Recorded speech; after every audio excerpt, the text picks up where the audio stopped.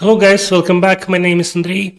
I added a new agent into Sparrow, and this agent works with Haystack and implements a pipeline to extract data from text-based documents using Haystack 2.0 infrastructure. And this is how it works. There's no separate ingest step. With the Haystack pipeline, I'm using just in-memory vector store, and document processing is executed in a single run. So what we do, we build dynamic response class based on the input data, like the fields that we want to extract and types of those fields. Then we build output validator specific to the Haystack, which helps to structure LLM response data in JSON format. Then we run in-memory data ingestion pipeline. Then we get data store in memory, and then we actually run inference pipeline and get back the response.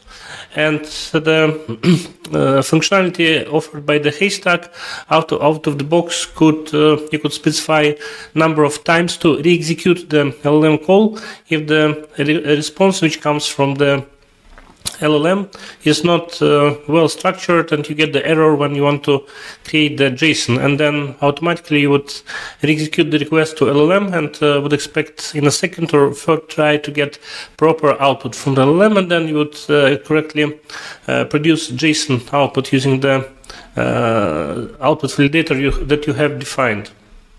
And in our case, we're using dynamic pydantic class, and this helps to extract a number of different fields with different types from one document, and then you may change the number of fields, the names of the fields, different set of types, and extract data from another document without changing the code, because the pydantic class, which tells Haystack how to format output data into the JSON, is dynamic.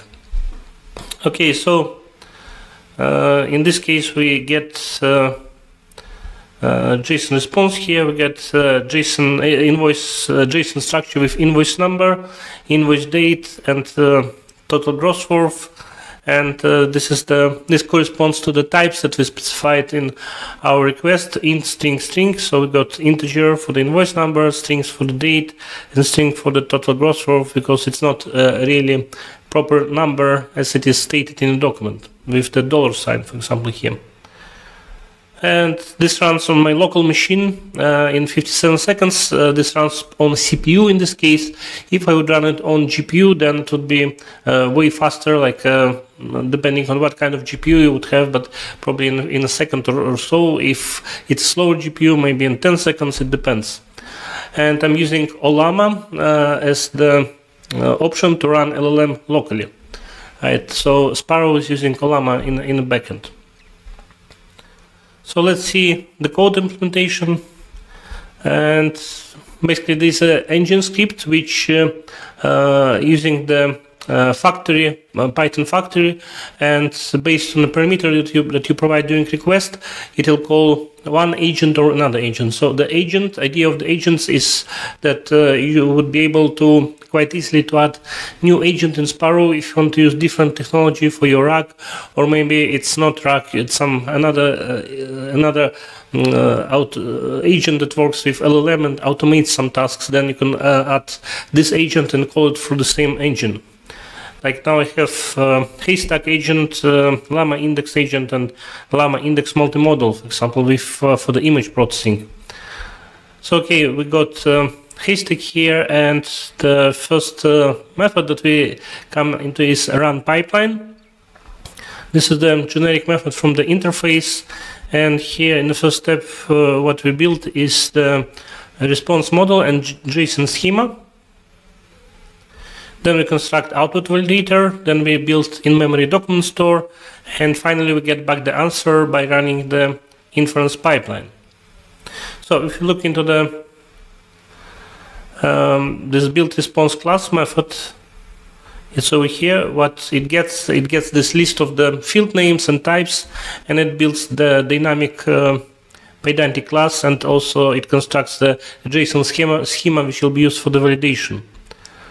Right, then this build validator method. It's over here. It's using the code which is Haystack specific, and it constructs output validator. It constructs the Haystack component, which implements validation logic, where it tries to construct the JSON structure. If it fails, then it returns the error, and based on this error, Haystack API will execute another request to LLM and would expect to get proper response in the next request. Okay, then we got pre-processing. We are running pre-processing pipeline. So if we go, let's go and find this method. So here, so in this method, we are reading the PDF file, processing it using the Haystack API, which is quite useful to process PDF structure and constructs elements of the PDF content. Then we clean it up and embed the data using the local embedding model. Then we execute this pipeline, and as a result, we get back document store. And then using this document store, we'll pass it to the rack and execute it to get back the answer from LLM. Okay, so it's over here.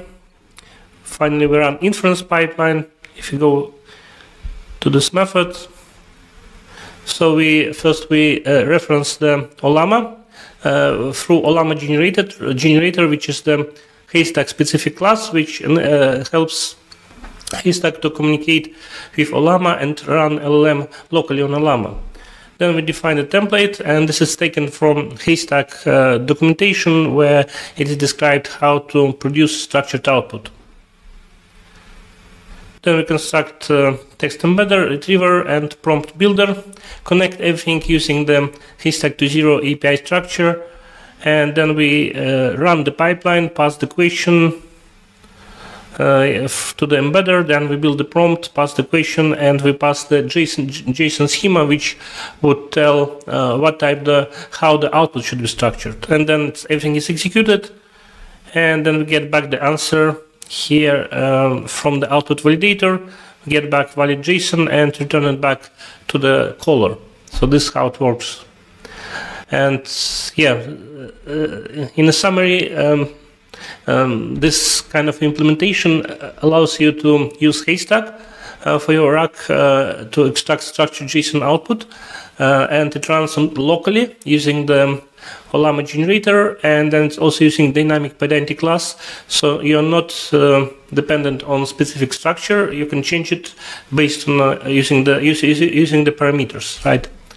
So thanks for watching, and see you next time. Bye.